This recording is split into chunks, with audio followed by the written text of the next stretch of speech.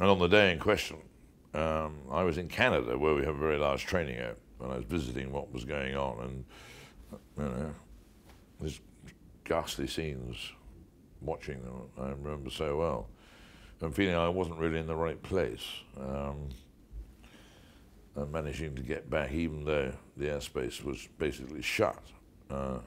Canadians very generously allowed one aircraft to fly with some. We had sadly had some casualties as a training accident who were due to get back anyway. But it was an extraordinary experience to fly through empty skies across North America and then the Atlantic on the day after. And then, of course, comes action against Afghanistan, and then the run-up to Iraq.